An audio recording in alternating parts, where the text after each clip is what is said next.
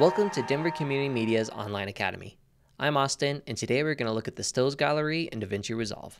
All right, so in Resolve, the Stills Gallery is up here in the top left. If you don't see it, make sure that this is selected. So you can just click on the gallery up here.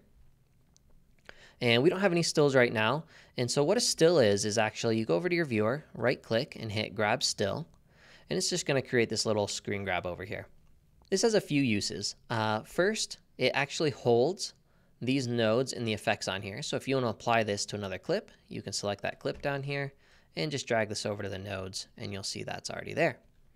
If you're unsure if you want to apply this, you can actually hover over that still, and it'll give you a little preview of what that clip will look like. And as you hover across it, it'll actually preview the clip that you have selected rather than the clip that that still was taken from.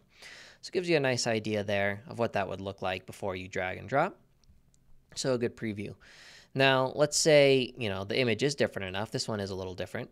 And you want to be able to match it. You can use stills for an image wipe. So I have this still selected, and we're just going to go ahead and hit image wipe right here. And now it pops it up. And if this other one had a grade on it, we could actually compare that. Right now, we can still just get a good comparison of where we might need to go. And we could actually drag this over and just see we've applied the same grade. Where is it a little different? Maybe the shadows are a little dark. Different areas that we need to work on to make these match. You can also change the direction of the image wipe. You can go vertical, diagonal, and a whole bunch of other ways to look at that image. So this is just a great tool to compare, make sure your shots are matching, try and get them all lined up.